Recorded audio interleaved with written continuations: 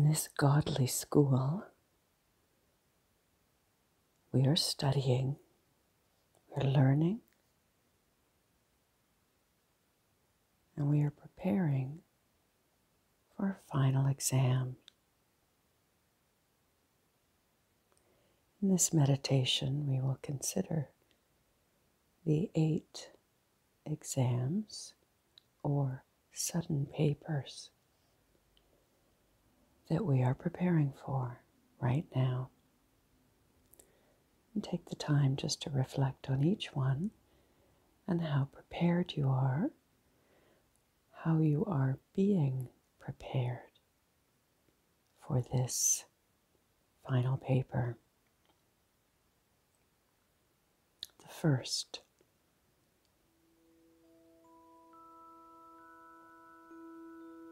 is the transformation of the vices.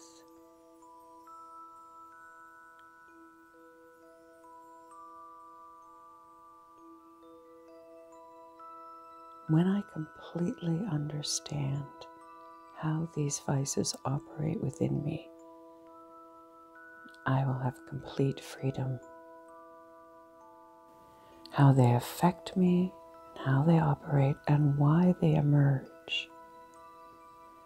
What trigger brings a vice into my consciousness or controls my response? There is no amount of pledge or promise here. I must have the pure desire to be free from it. I must realize the futility of the addiction in order to see it clearly. Any trace of a vice that is still hidden within me will affect me, will come in a fierce form.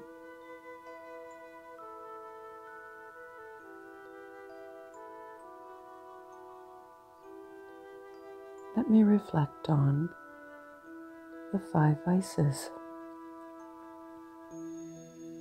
Lust. Any traces of lust left? Desire, competition, jealousy, wanting.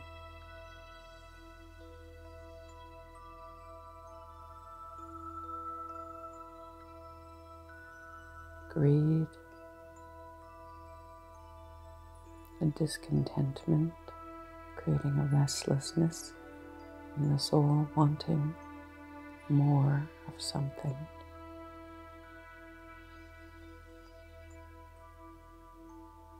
Attachment creates familiarity, subtle, controlling behaviors.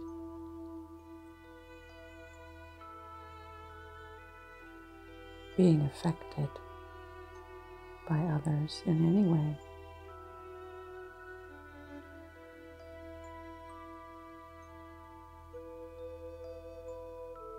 Anger from the smallest impatience or irritation.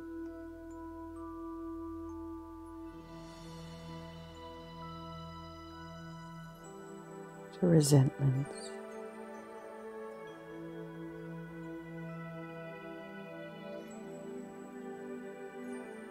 The ego.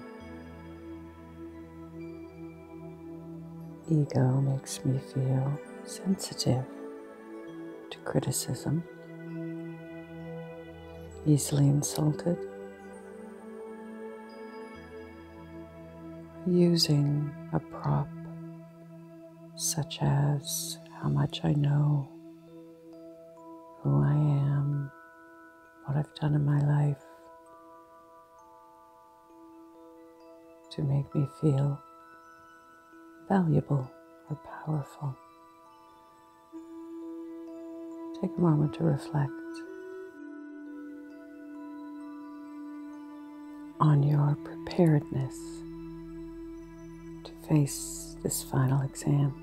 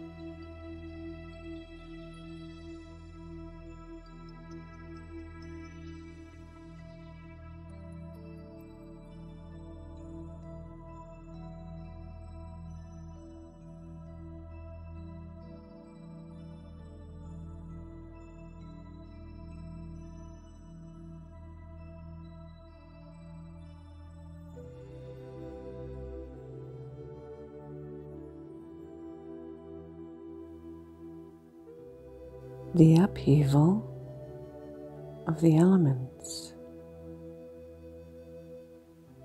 We watch as Mother Nature now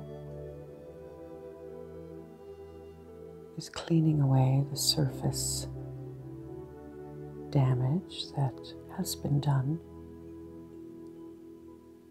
is seeking to restore and regenerate fertility to the land, purity to the air and water.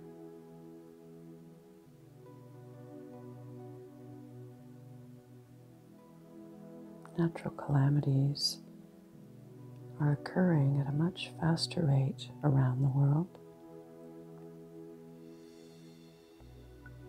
And we have been touched by small bits of this, but then also just on a daily basis. Is the temperature changing in the water? Rainfall levels changing? We see how slowly this is occurring. And what happens when there's upheaval of elements? Fear, anxiety. The story of a yogi coming to meet people in a room to share some wisdom, and an earthquake happening and everybody fleeing the room, seeking cover somewhere, and the yogi sat unmoved through the earthquake. One person remained in the room, amazed. This yogi's not leaving. Maybe he knows something. I won't leave either. And when it was finished, he asked the yogi, why didn't you leave? Why didn't you run? And he said, I did run. I ran inside.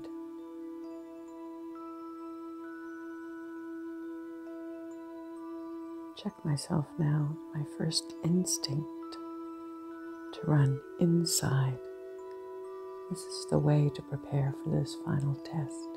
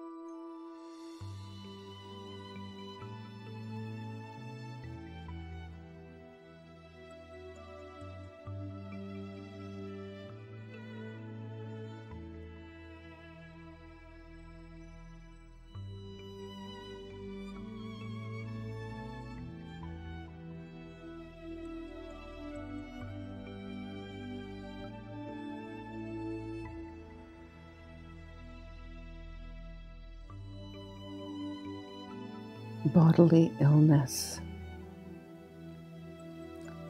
Our bodies are aging, and of course, there are breakdowns. They require more attention, a little more care, a beautiful attitude. One of the final papers is the breakdown of the body.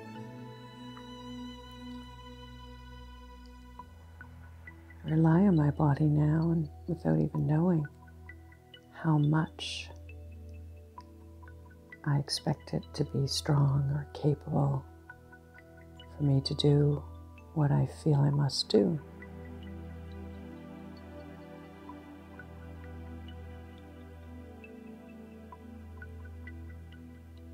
Some of the most powerful yogis have had their bodies not function to such a degree that their main service is mansa seva, service through the mind, that the reliance on doing a service transforms itself into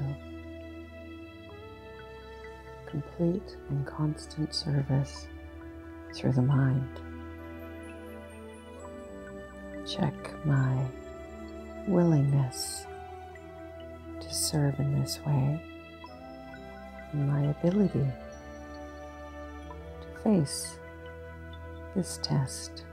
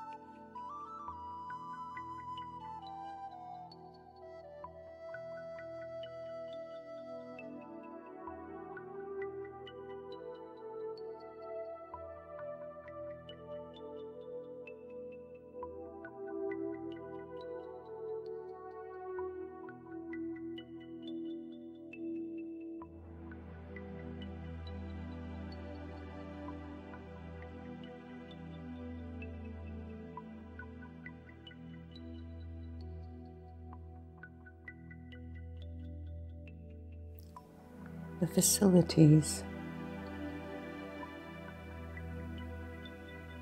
our reliance on facilities, from cell phones to cars to computers to washing machines.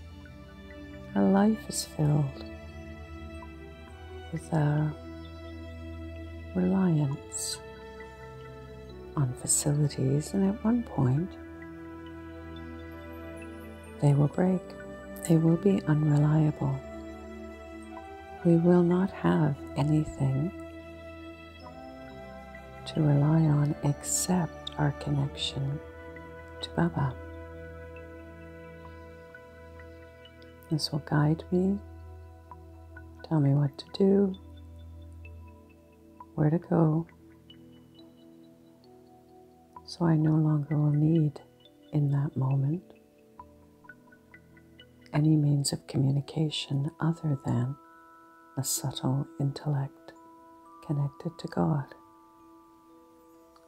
I check my relationship with facilities and imagine myself being without them and being fine.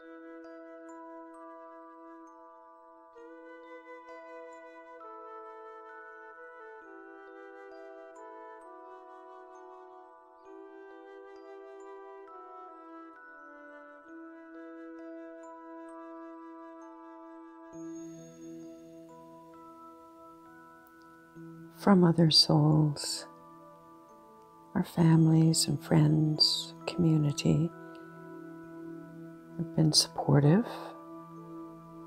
Some maybe not.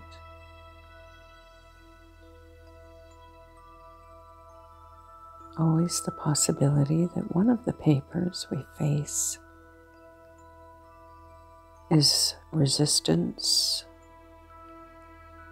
criticism, active obstacle created by those we know in the world and those we love. Settling our karmic accounts with everyone we know. Forgiving them, forgiving ourselves.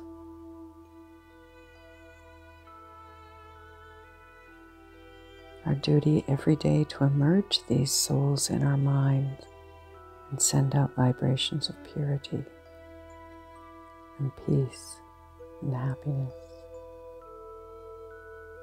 Let me check the state of my relationships now.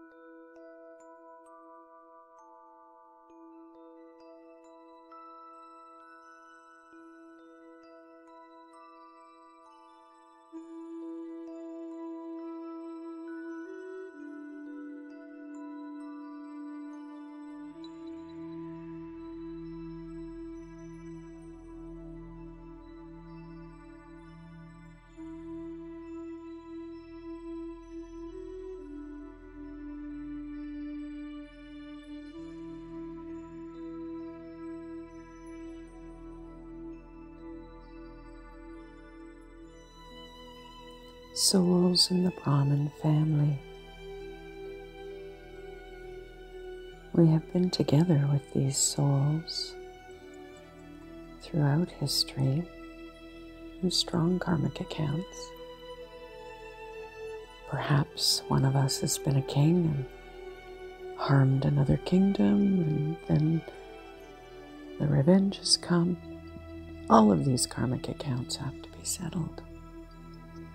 I keep as an aim at this time that I do not want to create any further bondage.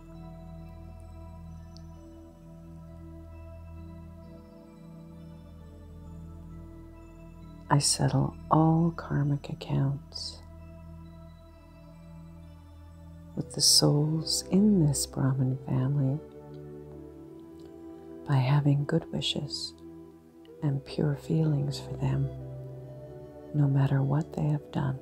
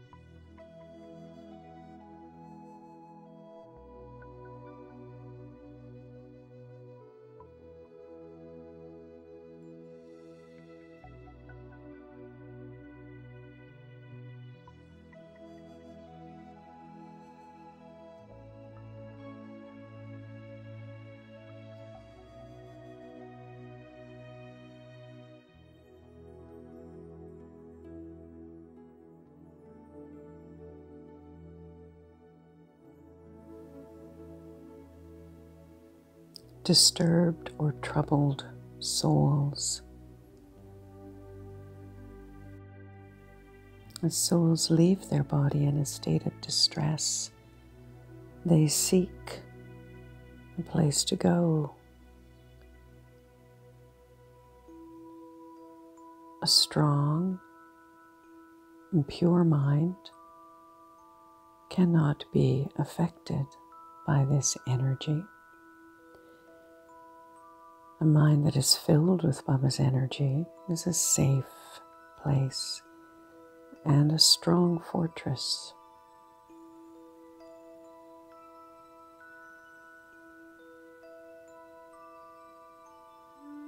I make my mind strong by practicing soul consciousness, and I give Sakash to all the souls of the world who are restless and peaceless, who are in sorrow and suffering, who are in pain and agony. These pure vibrations pacify them, bring them peace, and also protect my mind.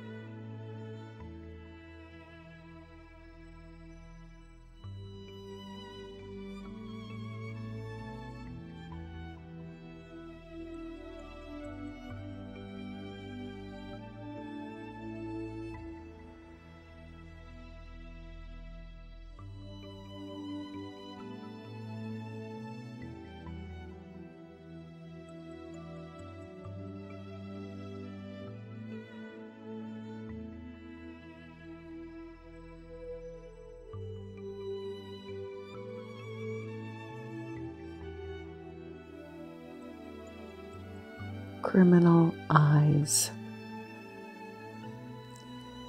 In this world, more and more people attempt to take pleasure from sense gratification. Souls try and take things from each other. This impurity and lust within them makes them look outwards. Criminal eyes, eyes that look at one with desire to take something. This will intensify in the final scenes, but of course my effort is to become 100% pure. Mama was so pure and so powerful that no one could look at her with lustful vision. My purity will be and is becoming so strong. I have no desire to see bodies. I have none of this energy in me. And this protects me from any vision of any soul in a negative or impure way.